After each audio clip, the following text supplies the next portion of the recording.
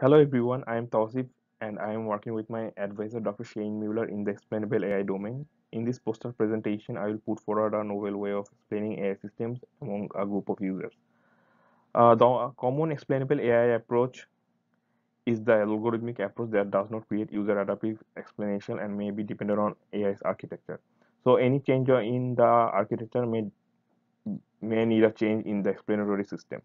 Our approach is a non-algorithmic one that uses human-human collaboration for generating user adaptive explanation for AI systems. Human collaboration is the backbone of social Q&A sites and it works well there. But use of collaboration for AI explanation has not been studied to any extent. I will talk about the system with a little bit of background of the research.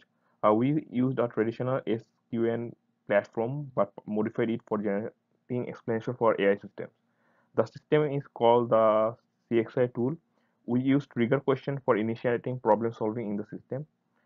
User can participate in an asynchronous dialogue session for a post that way they can get time to think for a solution to a problem. They can also associate a topic name when they post a reply or solution to a problem. This way it will be easier for future users to comb through the replies and find the desired answer to a problem.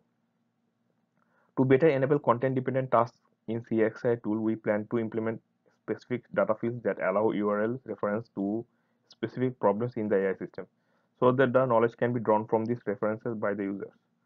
We collected the posts that were made in the CXAI system by a group of users while they used an AI system. Uh, Two independent raters categorize the explanation from the CXAI system into what, why not, what if, and how to categories. If a chunk did not answer a question, the case was rated as none. Results shows that the majority of explanations fall into a what style explanation type, and these what explanations appear to support many different purposes, especially describing surprising results, warning others about mistakes, and advising how to handle certain cases. Notably, relatively few statements answer why or why not questions, which would represent justification style explanations that are probably the most typical explanation that exists in current XAI systems. However, there were substantial number of explanations identified by the users as answering why questions that were coded as what explanation.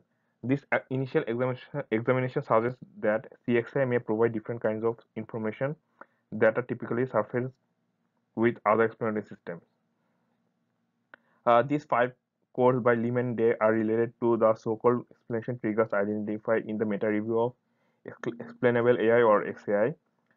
Two independent coders categorize the type of explanation with triggers.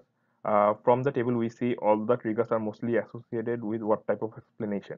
And thank you for watching. Please email me if you have any query.